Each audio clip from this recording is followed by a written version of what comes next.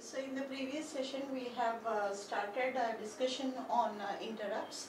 To continue, the next concept is the simultaneous request.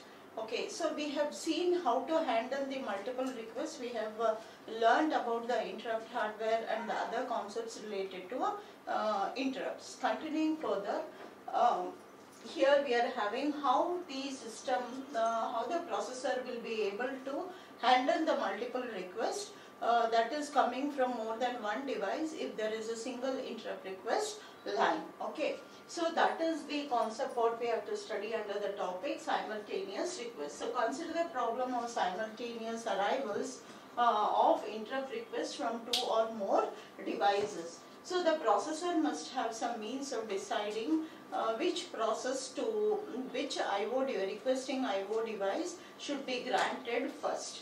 Okay, so using a priority scheme that we have discussed earlier, it is a straightforward solution. The processor simply accepts the request having the highest priority. So that we have learned in the previous session.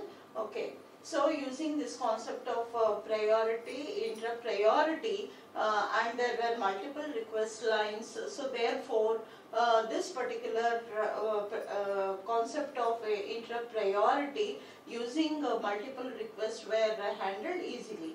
But now the question is, if the processor is having a single interrupt line, as we have seen in the previous session, that is single interrupt request line as mentioned in figure 4.6, some other mechanism is needed. Okay, so now let us see what is that particular mechanism. So this if the using the concept of polling scheme, right? So if the processor uses a polling scheme to poll the status of the IO device to determine which device is requesting an interrupt, right? So here basically, how do we poll a device? How do we poll a device? So coming to this particular process, so here, so how does the device poll a particular, how does the process of polling is going to happen?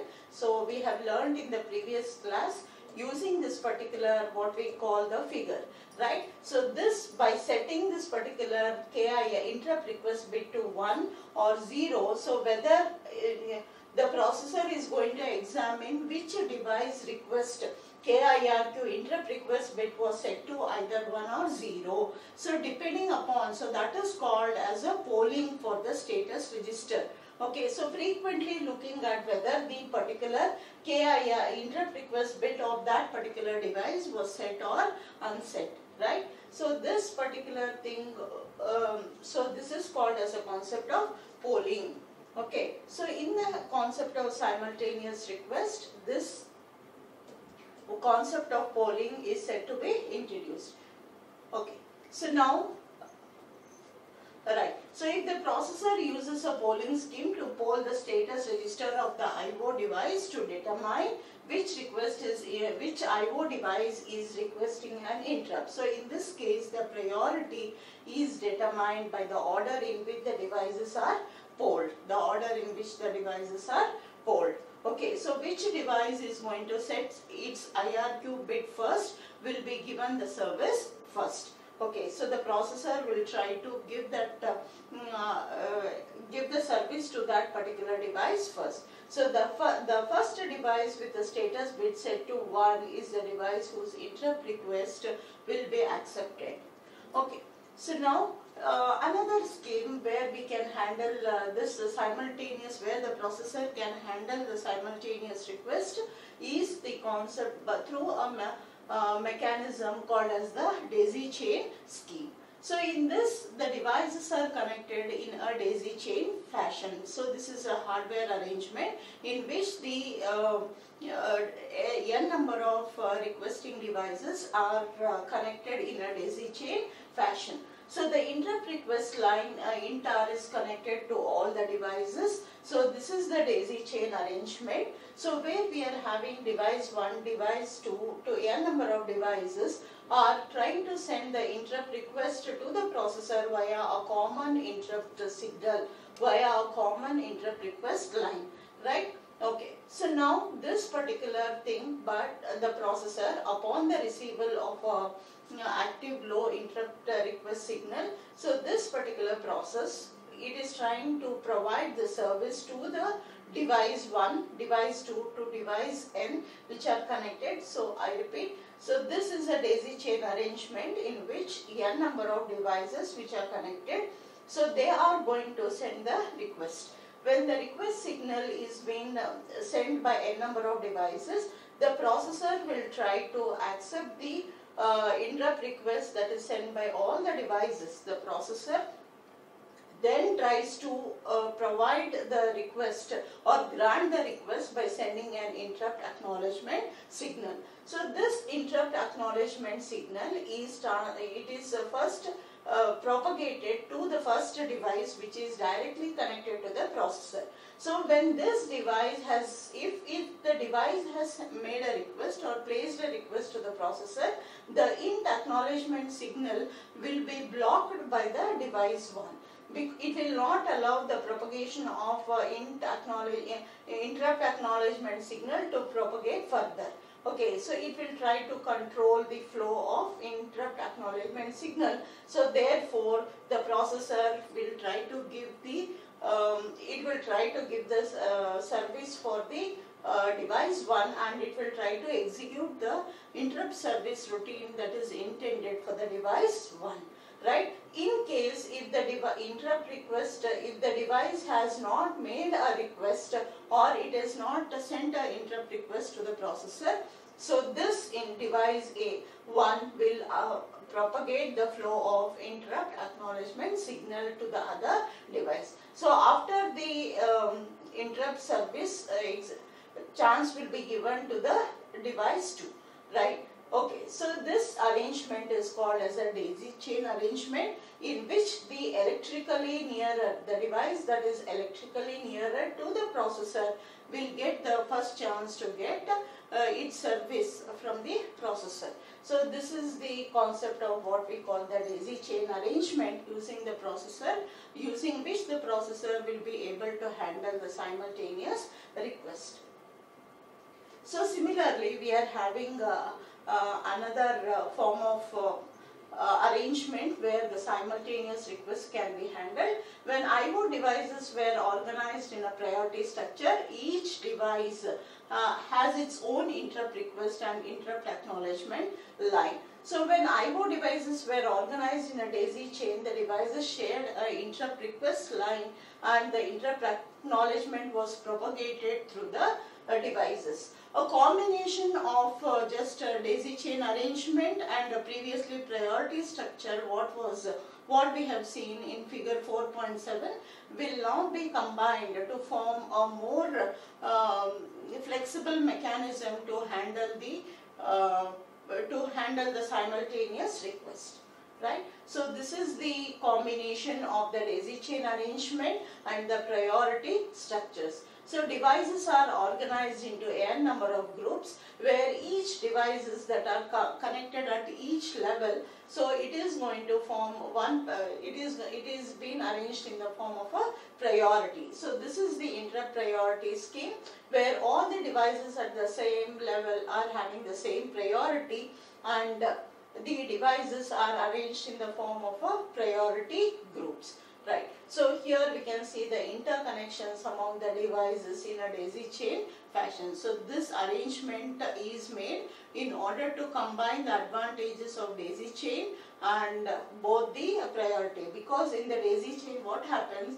Certain devices which are farther away from the processor will not be given the priority to you will not get the service from the processor. So therefore, in order to change the priority levels of different devices, so this arrangement has been made. So all the devices within a single group share an interrupt request line and are connected to form a daisy chain arrangement. So this is the daisy chain. So all the devices will get the interrupt request when they are going to place the request to the processor. Depending upon the priority of the devices, the processor here, with the help of the priority arbitration circuit, it will try to decide the priority of the interrupting devices, and depending upon the priority of the devices, the processor will respond to the request via a interrupt acknowledgement signal, right? So if the acknowledgement was raised by this device, so then the propagation of the interrupt acknowledge will be blocked by this device, or else it will be continued, or it will be propagated further. Right. So only device that are being used. Okay. So next.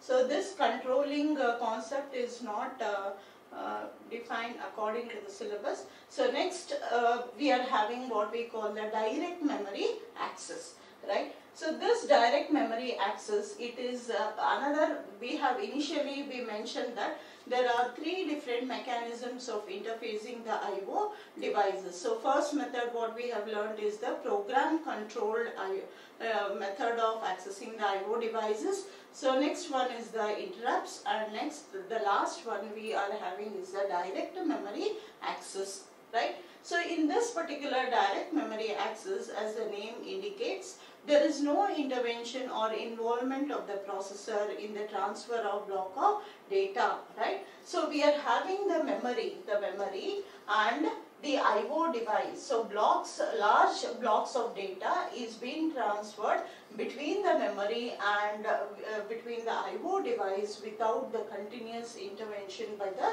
processor.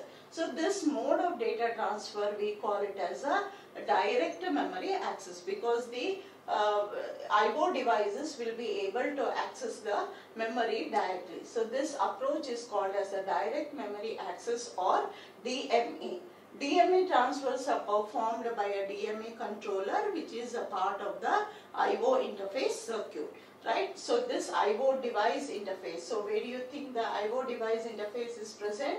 So in the previous sessions, we have learned that the processor, the memory, all are interconnected via the system bus, and where the I/O devices are connected. So the I/O devices are connected here. So here is the I/O interface between the particular I/O devices and the bus. So we are having the I/O device interface, and DMA is a part of the I/O device interface. So DMA controller, it is going to play the role of a processor.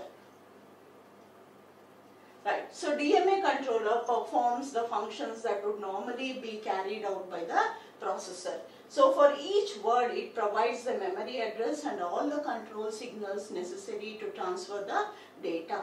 Okay, so to transfer a block of data, it increments the memory address and keeps track of the number of transfers. So we are having a special setup here. We are having the particular arrangement. A DMA controller can transfer a block of data. Wait 1 second. Okay. So now DMA controller can transfer a block of data from an external device to a processor without any intervention from the processor. So this is the main advantage of the DMA. So directly we can transfer large blocks of data between the processor and the I/O devices. So the processor, who is going to initiate the data transfer? It is the processor which is going to initiate the data transfer. To initiate the DMA transfer, the processor informs the DMA, the direct memory access DMA controller, of certain things. So what is that? It is the starting address. So it has to specify from which location the data needs to be transferred, right? So that is the starting address from where the large block of data has to be transmitted. So this particular, the starting address of the memory location from where the data needs to be transferred, this address needs to be specified. So that is called as a starting address. So then what is the size of data that needs to be transferred? So that is indicated in the number of words in the block. So next is the direction of transfer, whether we are transferring the data from the memory to the IO device or from the IO device to the memory, right. So once the DMA controller transfers it completes the data transfer, it informs the processor by sending an interrupt signal. Okay, so this is the procedure adopted for using the direct memory access. While the DMA transfer is taking place, the program that requests the transfer, it cannot get executed on the processor because that program has requested for a direct memory access. So this program that is getting executed on the processor needs to be suspended. Okay, so processor cannot continue to execute another program. After the DMA transfer is completed, the processor should be informed that the data transfer is being done, is completed, and a return to the program that requested the transfer, right. So when the transfer is completed, the information is passed on to the processor. Okay, the DMA controller who is going to inform the processor, it is the job of the DMA controller to inform the processor by sending an interrupt request. So all this process is being achieved by using the registers in the DMA interface, right. So what I explained here, this is the starting address register. All these contents are present where it is present in the DMA interface, which is part of the IO device interface, right. So first what happens, this starting address register, we told that the program which is there, that program has to initiate, the program from a processor has to initiate the action of data transfer, right. Okay, so that when it is initializing, the starting address of the memory location will be loaded into the starting address. The starting address from where the data transfer needs to be initiated, the starting address of that memory location will be loaded by the processor program into this register. Okay, so then the total size of the particular memory that needs to be transferred, so that is loaded into the register called as the word count. Okay, so when this particular registers are loaded with the appropriate starting address and the word count, so then we are having what we call the status, and the DMA for each DMA controller there is a status and a control register. So it contains certain, the length of this register is 32 bits. So we are having here the 0 position, here we are having a flag called as a done, read bar write. Okay, so 30 position flag is called as a interrupt enable, and 31 is the interrupt request. Okay, so when what is the significance of interrupt request and interrupt enable? So what is the role played by each of the flags is that, so here when the data is said to be loaded, okay, so DMA controller wants to initiate the data transfer, right. So when it wants to initiate a data transfer, it will try to inform, it will send an interrupt signal to the processor by setting this interrupt enable bit to 1 and interrupt request bit to 1.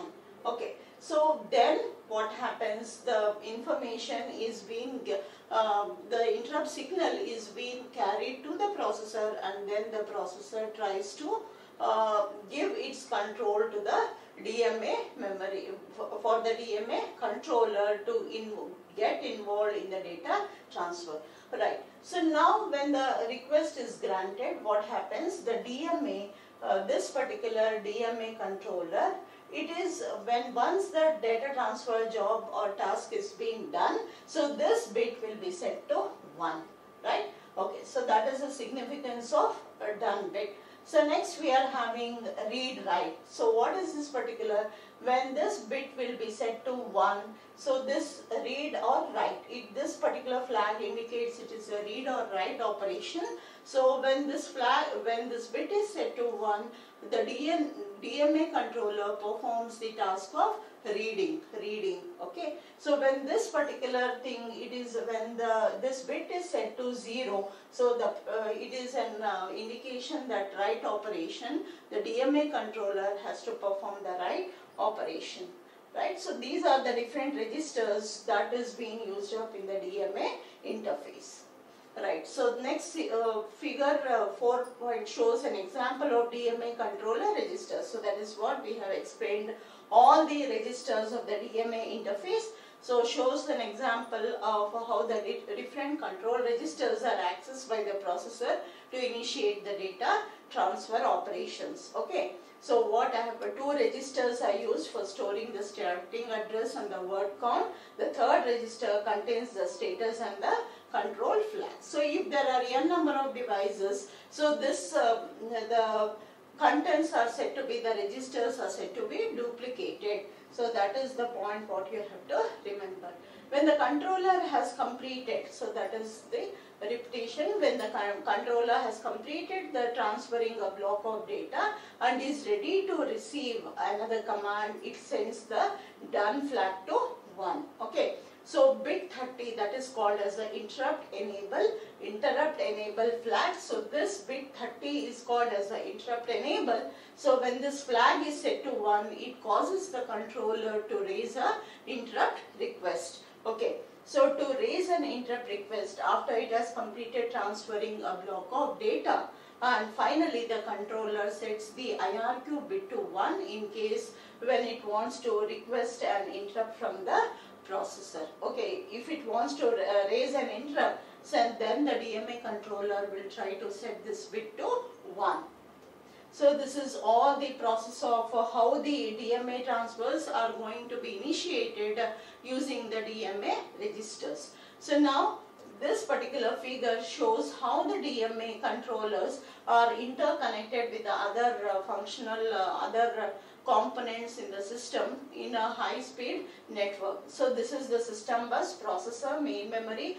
You can see here there are many number of device control DMA controllers, so which are connected via the high-speed network interface. Right? So this DMA controller will try to initiate the large blocks of data between the devices, between the IO devices and that of the memory.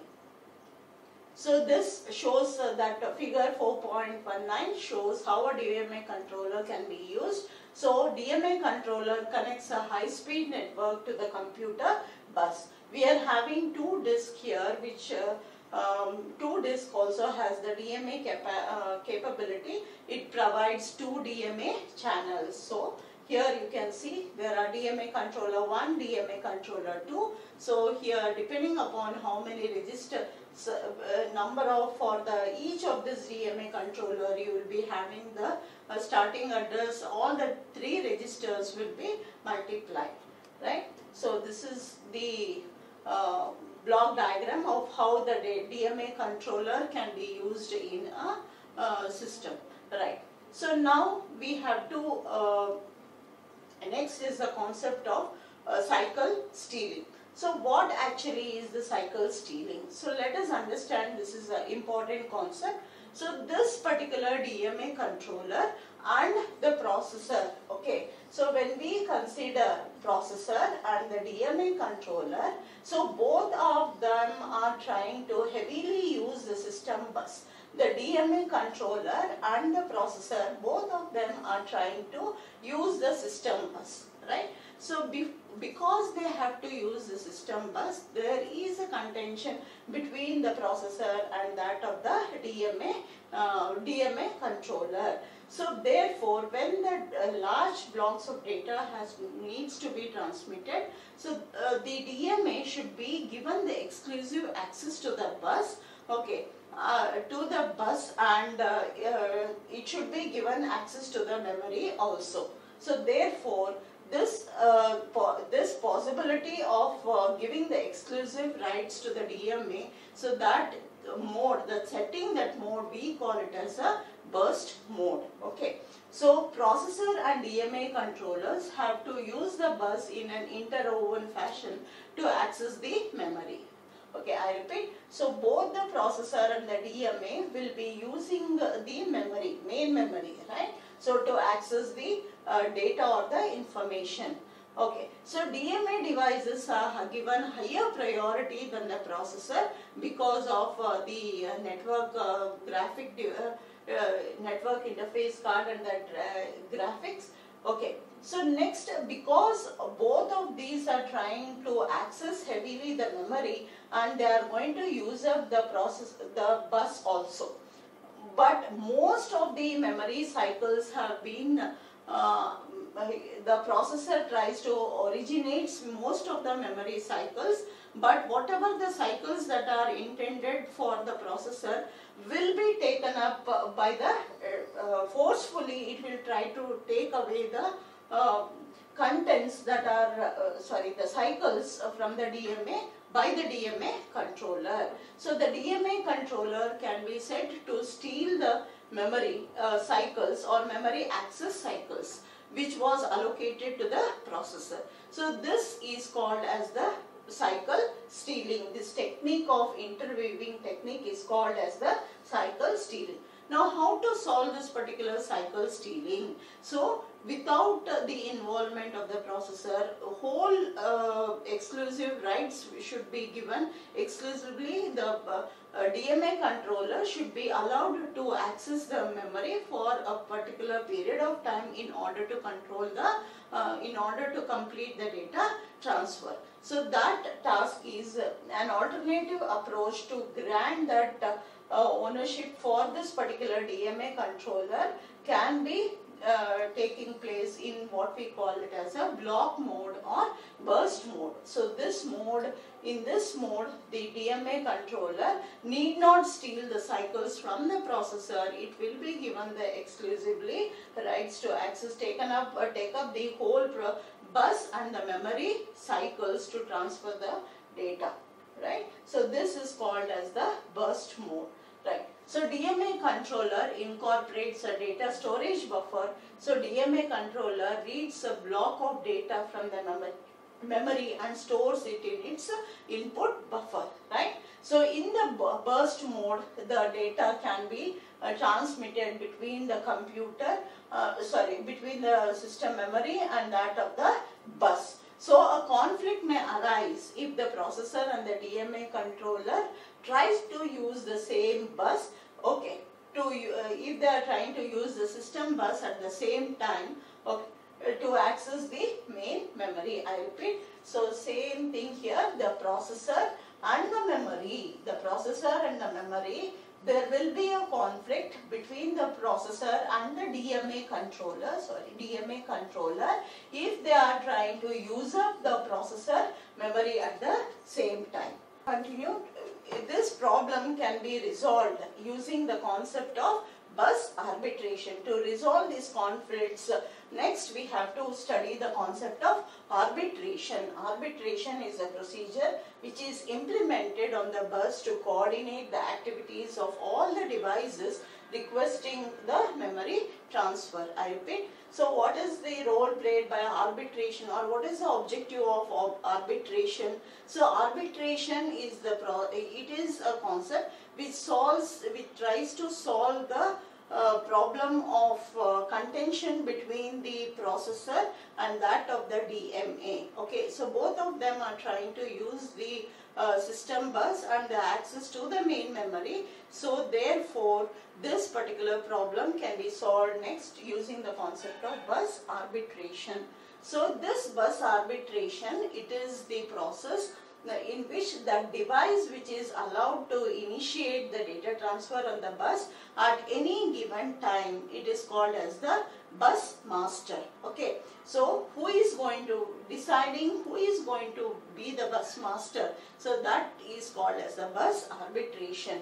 So bus arbitration, it is a process by which next device to become the bus master is selected and bus mastership is transferred to that particular device. So why is this particular device wants to become the bus master?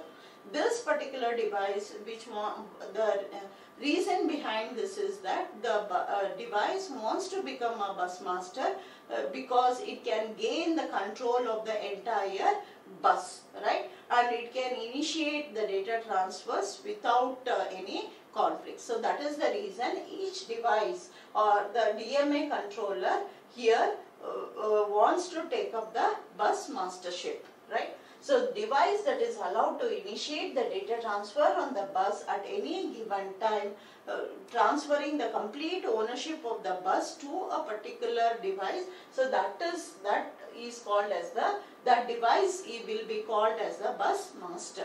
So bus arbitration, this process of deciding the bus master is called as the bus arbitration. Arbitration is the process by which the next device to become the bus master is selected. Okay, so this particular, I repeat, this bus arbitration is the process by which the next bus master will be decided. Okay, so next there are two types of bus arbitration. So one is called as the centralized bus arbitration, and the second one is called as the distributed bus arbitration. Centralized bus arbitration and the distributed bus arbitration. So these are the two important bus arbitration mechanisms. So in the centralized bus arbitration, single bus arbiter performs the required arbitration. So it is a single component will decide who is the next bus master. Okay. So next distributed arbitration. Here all the devices participate in the selection of the next bus master. So that's the difference between the two mechanisms here. In the first, single bus master performs the required arbitration. In the second, all the devices participate in the selection of next bus master.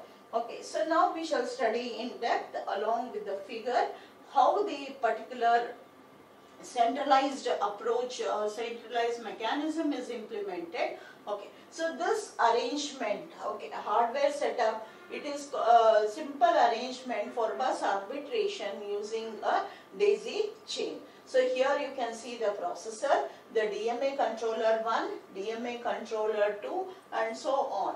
So here you can see BR is bus request, BBSY, this is nothing but the bus busy signal is transmitted over that line. Okay, bus busy, this is bus busy line. Okay. So now what happens, each of this particular DMA controller, there are n number of DMA controllers as you have seen in the block diagram.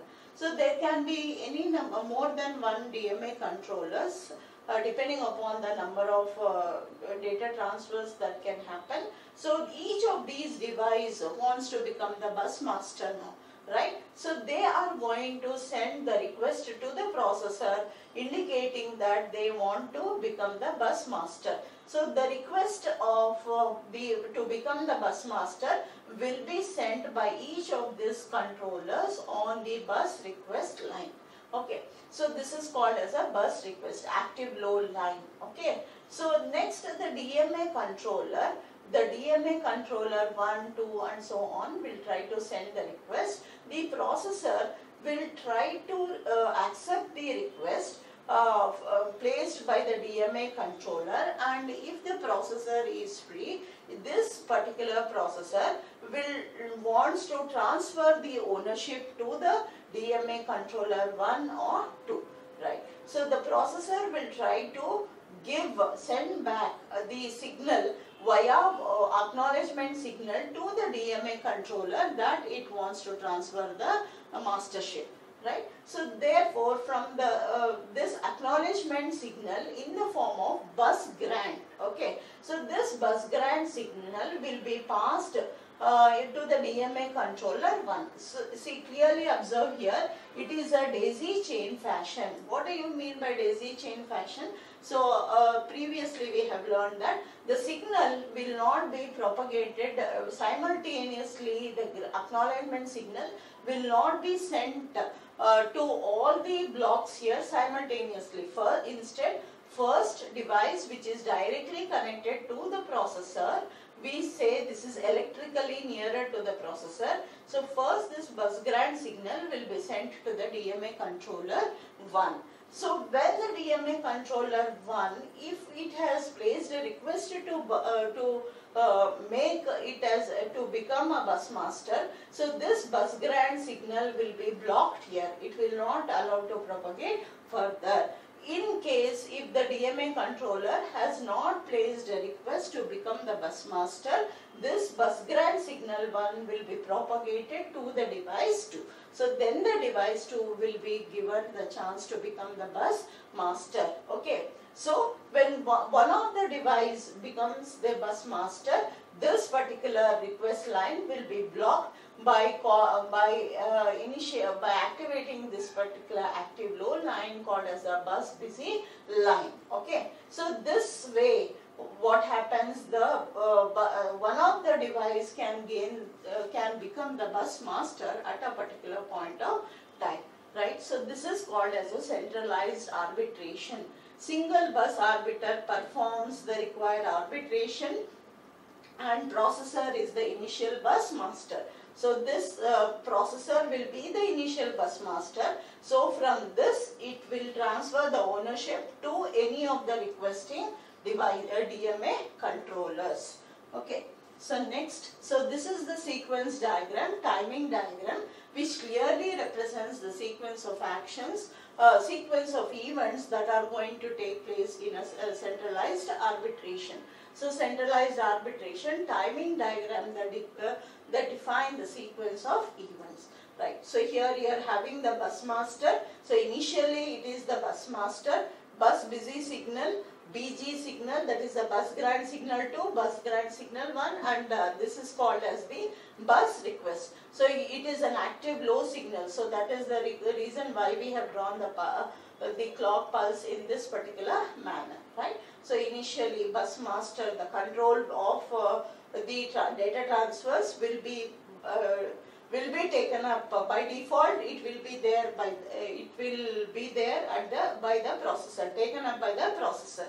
Okay. So then when the DMA controller 2, if the DMA controller 2 is being given the bus mastership, or it will try to place the particular request at this particular point of time, right? So then what happens, the DMA controller 2, upon the when it has placed the request, okay, so at this particular point of time, then the processor will try to give the ownership to the DMA controller 2 by setting this bus grant signal 1 and bus grant signal 2, right? So by sending this bus grant signal 1 and bus grant signal 2, if the DMA controller 2 has raised a request, so this request will be granted at this particular point, right? See, if it is DMA 1 has not raised, so this request will be propagated further. So this request will be propagated further and DMA controller 2 will be given the access. So once the DMA controller will take up the mastership, so then the bus busy line will be set. Okay. So this is the sequence of what we call the sequence of signals during the transfer of bus mastership. Okay. So next one, we are having the next arbitration method we are having is the distributed arbitration. So distributed arbitration is that here there is no centralized arbiter. Okay. So all the devices which are participating, all the devices wants to become the bus master. So all the devices participate in the selection of the bus master. Each device on the bus is assigned a 4-bit identification number, right? So this particular process, when one or more device requests the bus, they assert the start arbitration signal and place their 4-bit identification number on 4 open collector lines. Okay, so it can be clearly understood with the help of the following figure. Okay, so here what happens, here having the 4 arbitration lines here, arbitration line 0, 1, 2, 3, this is the start arbitration, this is the device A, device B, here the interface circuit for the device. So each device is being identified with a number here. Okay, so now for example, you can take the particular two devices which are contending for the particular device number 5 and device number 6. Okay, so which is explained here. Assume two devices A and B which are having the ID 5 and 6 as their this thing ID 5. Each device A, it is having the ID 0101 and 60110. So now there are two devices who wants to become the bus master, right? So this there are two DMA controllers who wants to become the bus masters. So here what happens, now this particular device is having the identification number this one and B is having the identification number this one and their code is 0111. Okay, what is this 011? So it is going to perform the logical OR of all the things, of all these particular IDs. So 0110. So the logical OR of this is being taken, of this ID and this ID is being taken. So you will get, okay, so this particular value is their code which will be placed on the arbitration lines. So this start arbitration lines. So this particular code 011, it will be compared, okay, and their code is 011. Each device compares the pattern on the arbitration line to its own starting address from the MSB, right? So what happens here?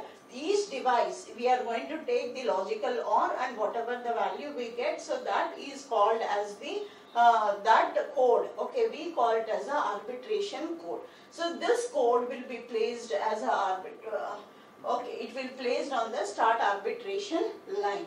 So this start arbitration line, what happens, it will be able to decide which is the contending device who wants to become the bus master, right? So therefore now what happens, the device that detects a difference at any position, it disables the drivers at that bit position. The driver is disabled by placing a 0 at the input of the driver. Okay, so whichever position there is a difference now, so that positions are made as 0. Okay, so now for example here this is being compared with this. Okay, 0101, it is compared against the code 0110, right? Okay, sorry, this is 1. This device ID, it is compared against this code 0101, it is compared against 0111. So first position starting from the MSB, from this particular end, so where there is a difference, we try to make that position as 0, right? So if it is this thing, okay, so now it will be as it is, right? So the driver is disabled by placing the 0 at the input of the driver. A detects a difference in the line ARB 1. Hence it disables the drivers on the line ARB 1 and ARB 0. So now wherever the difference is there, this particular, it will try to set that remaining lines. Okay, so what is that now? From where it has detected a 0, so here these are the arbitration lines 3, 2, 1, 0. So when the difference was detected here, so these lines drivers will be set to 0. Okay, so next. Okay, so it disables the drivers at that position, means that value, this thing will be set to 1.